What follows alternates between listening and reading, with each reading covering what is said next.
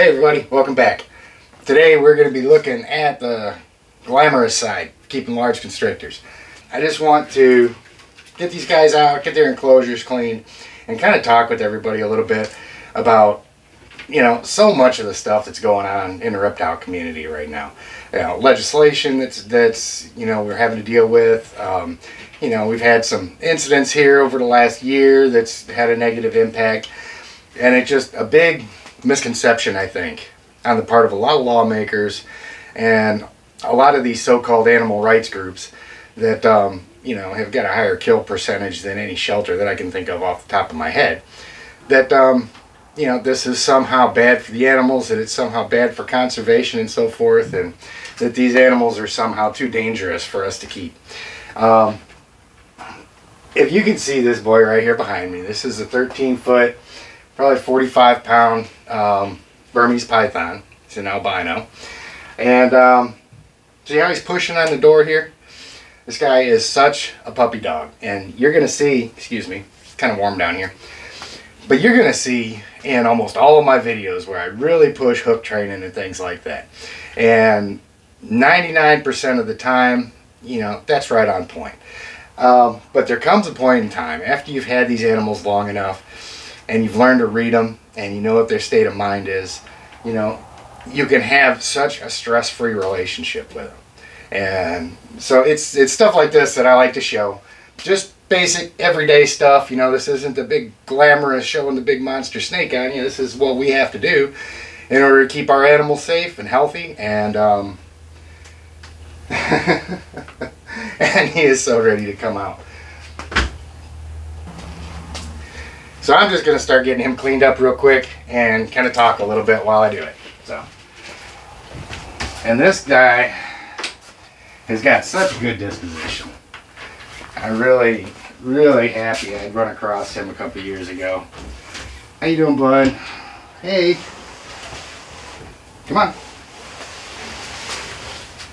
Come on. Time to come out and get your house cleaned. See, and I'm giving him just a little bit of space when I first open up the door, because I want to make sure that he's, that he knows what's going on. A little touch right here. How you doing? You're such a good boy, ain't you? Such a good fella. Yes, you are. You're just happy to be getting out, ain't you? Yeah, you're one of my favorite boys, that's for sure. So yeah, guys, a little disclaimer here. This is not handling training by any stretch of the imagination.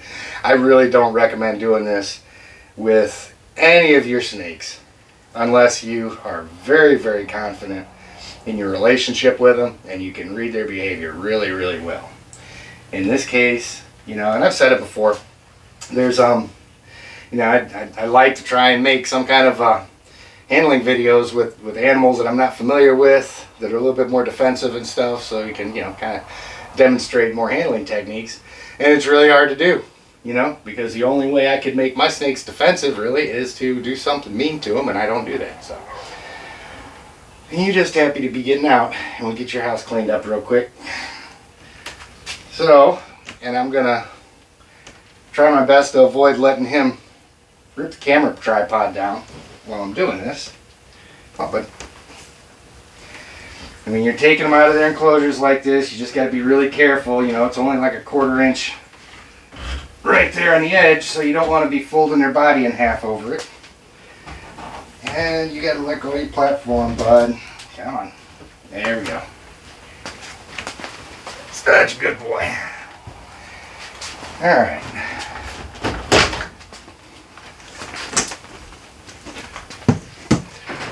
So he's been cruising his glass, and it's really kind of hard on him on the weeks that I'm working because I'm on call so much. I'm either working or sleeping.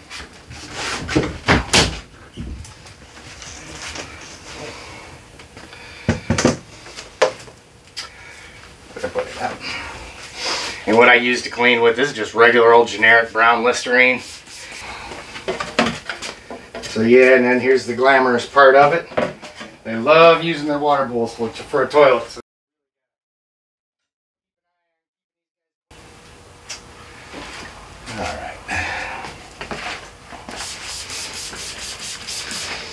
then I let that sit there with a little bit of Listerine in it for a little while.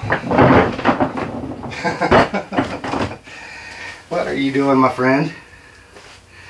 You're just all over, ain't you? So one of the big problems with the Lacey Act, and you know, it was something that was defeated, shot down a while back, and now this new legislation is talking about bringing it back, where you can't transport your animals across state lines at that point. And it gives local fish and wildlife the kind of full reign to determine which animals can be transported and which ones can't. So, say for instance in my case, you know, I'm a couple states away from Florida where the Burmese pythons are invasive down there. And there's an actual need to regulate them because it does actually have an environmental impact. Up here, if this snake was to get released, it wouldn't survive the winter. So, so from that aspect, you know, we're perfectly safe up here with these guys. You know, the problem that keepers, you know, like myself are going to run into, if they end up passing something like the Lacey Act, and we can't transport our animals across state lines, that's going to really be detrimental as states start passing new laws. Because, excuse me again, like I said, it's warm down here. But, you know, like I said, if they was to make Burmese pythons illegal here in North Carolina with no grandfather clause to keep them or anything like that, first of all, if they was to make reptiles, you know, to any great extent illegal in North Carolina, I'd leave North Carolina. I'd go somewhere. Because, you know, I am confident none of my animals are going to get out. None of them are going to escape. None of them are going to affect the local ecosystem.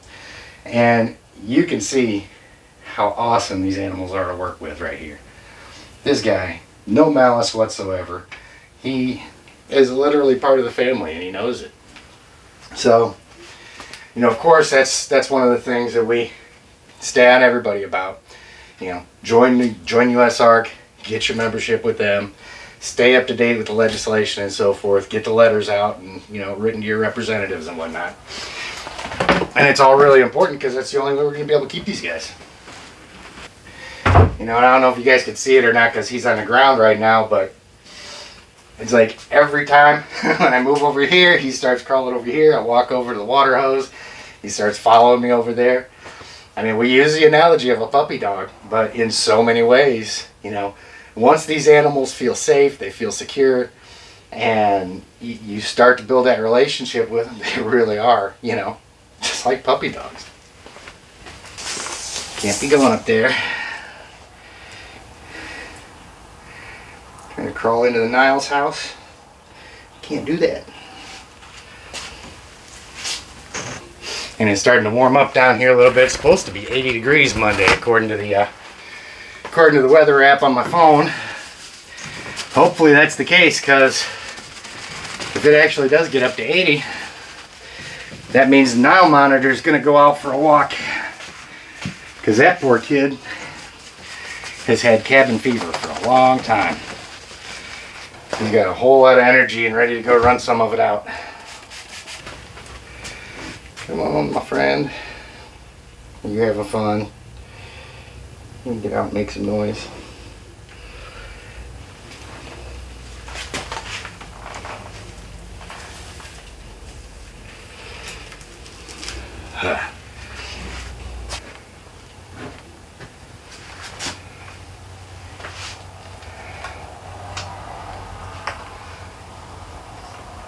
I'm sure I've showed you guys this before, but one of the pitfalls to having these PVC prefab stuff, these small little tracks that these doors sit on, and these snakes are just so powerful. You know, if he gets in there, if I don't tie this down, tie the handles and wedge this right here, he can get in there and just pop that thing right off of there. So it's a really good incentive, in my opinion, to just build your own enclosures a lot of times, because I don't have to worry about that with any of the other ones. So now we got to get Tigger's house. He is my purple tiger reticulated python. We're going to get him cleaned up. And he may not be quite as easy to work with. He is coming out of blue and getting ready to shed. So You'll notice I've got the hook for him. Being a big male reticulated python, you got to be a little careful with him. Hey, buddy. Come on. See if we can get him out pretty easily. There you go. That's a good boy. And he's been sitting here on the cool side of his enclosure, just relaxing. And even still, you can see, you know, a big male retic like this, he is such a well-behaved guy. I don't think I can't think of a time, even when I first got him, that I ever really got any animosity out of this guy. And him being in shed like this, and not particularly happy about coming out and being messed with, he's doing so good.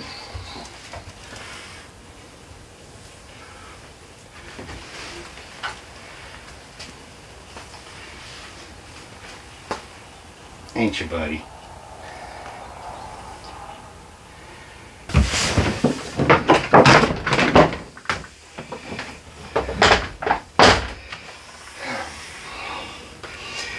And you guys will see when you get a big retic like this with a bunch of energy and a bunch of stuff for him to get into.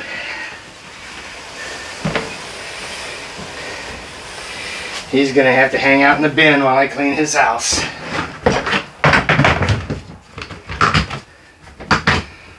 He is always such a workout. And one thing that's cool about his enclosure, this is one of the first ones that I built, and I had a 50-gallon aquarium, and these doors right here are the tempered panels off the sides of that aquarium. Just cut the silicone off of it, clean them up. They make perfect doors. You just build the enclosure around it.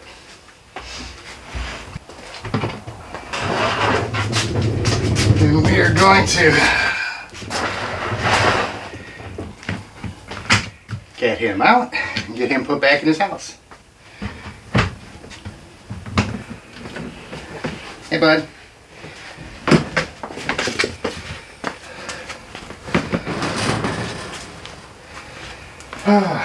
Come on out, Tig. Come on, buddy.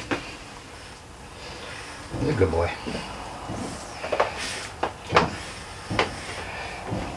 Come on, bud. There we go.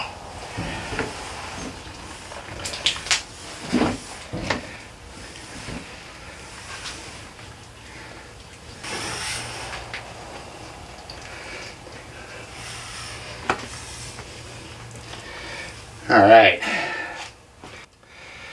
Now there's a lot of really sharp people that are going to have a lot to say about the Lacey Act and about working to prevent bans.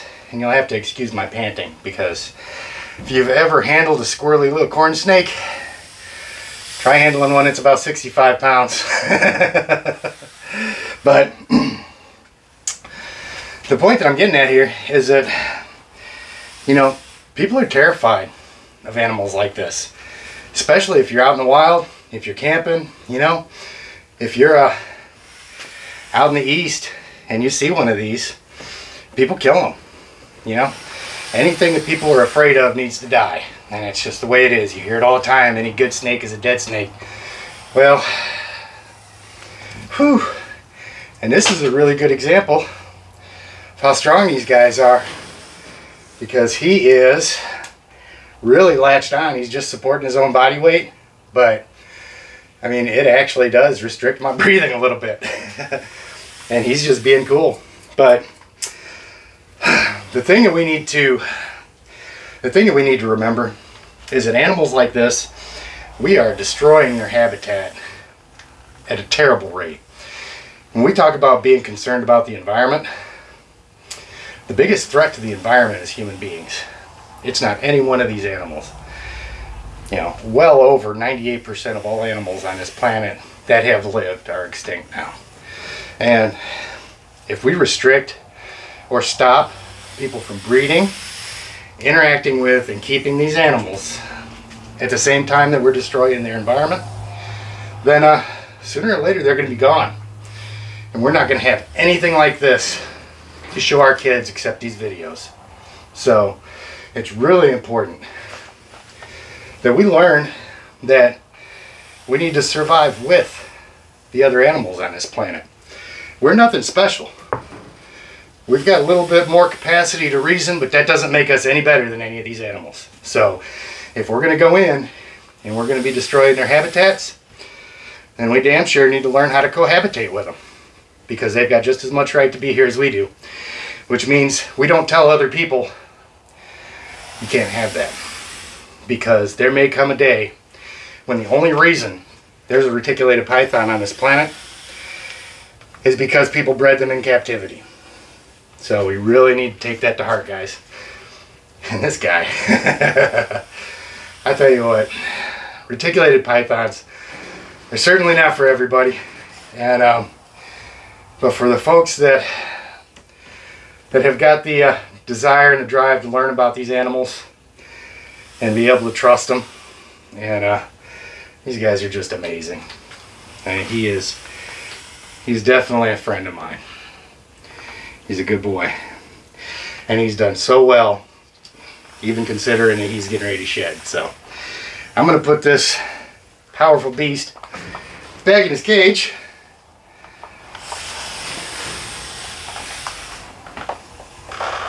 Here, buddy.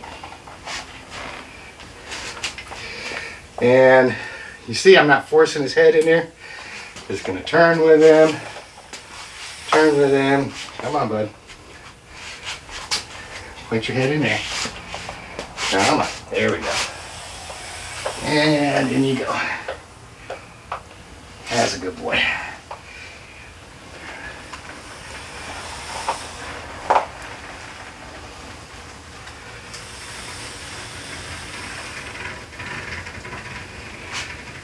Takes a little while for all that snake to get into his house. Yeah. There he goes, starting to shed in my hand a little bit.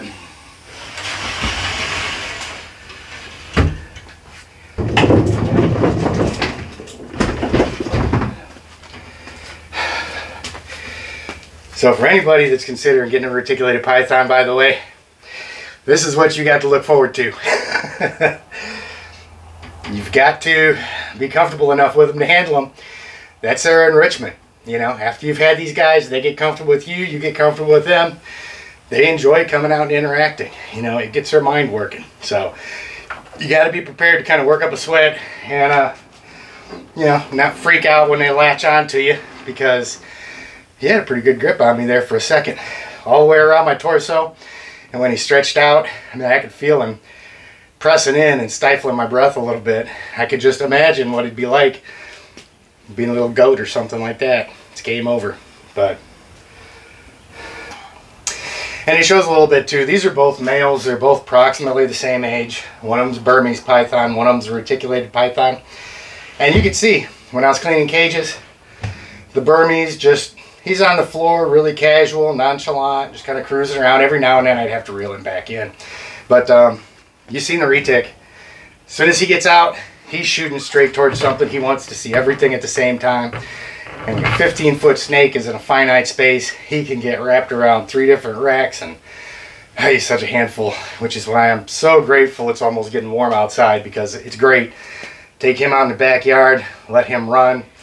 He absolutely loves it, and it's really good enrichment for these guys. It's really healthy for them. Absolutely love doing that. And I know this video is kind of all over the place. I just wanted to kind of do a day in the life thing, you know, mention a couple things, kind of keep people into the loop. You know, we're still worried about the Lacey Act stuff. North Carolina here recently, we had the Argentine black and white tegu ban.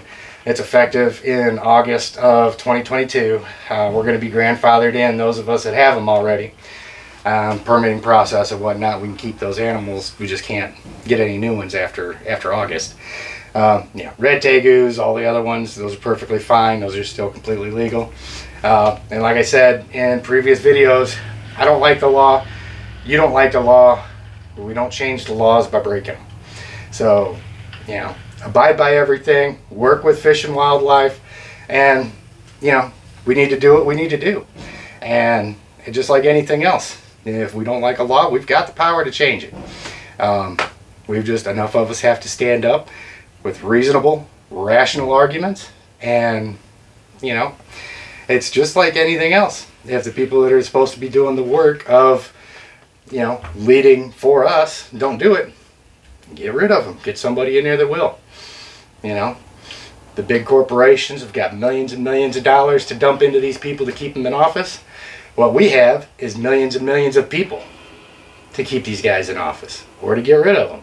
We just got to be organized about it. So I hope you guys enjoyed a little day in the life here. I've got a couple more that I want to put out. My off week actually starts Monday morning, which is a couple days from now.